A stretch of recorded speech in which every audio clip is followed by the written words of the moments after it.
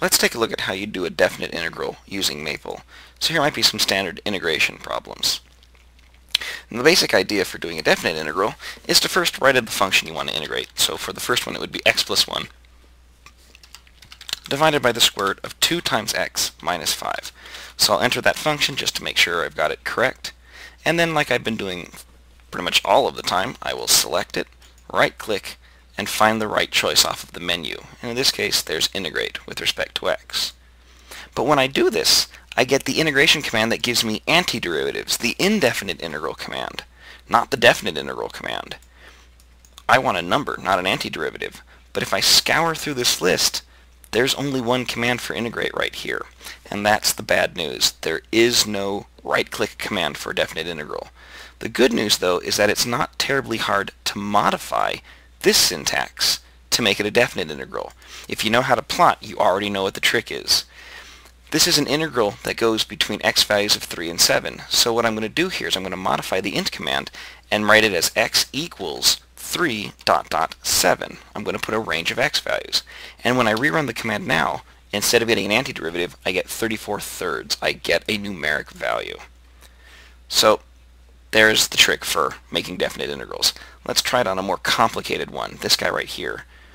Now the function I'm working with is x cubed times the sine of x squared. And I got to put those parentheses in. And next thing I'm going to do is I'm going to integrate this by right-clicking. Now that integration gets me an indefinite integral, an antiderivative.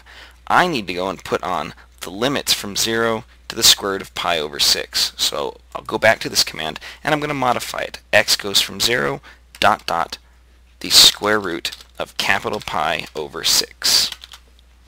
And now when I rerun the command, oops, got a little bit crazy there. When I rerun the command, I get an exact value of 1/4 minus 1/24 pi times the square root of 3.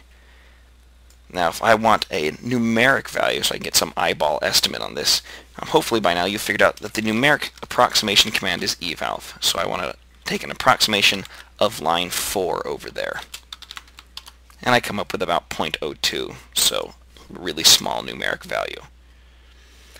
Let's take a look at the other two. And again, I'm going to clean up my space so I don't keep falling off the screen.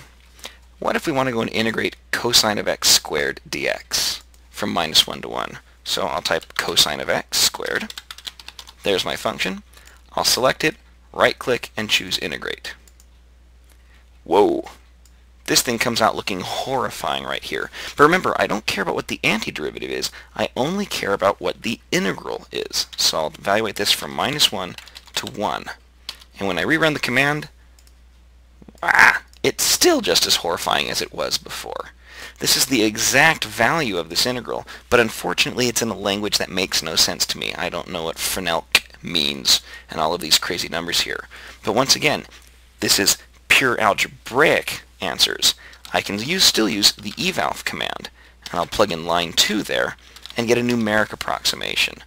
So Maple is capable of solving very complicated definite integrals and giving very complicated output, but you can always use evalf to get a numeric output.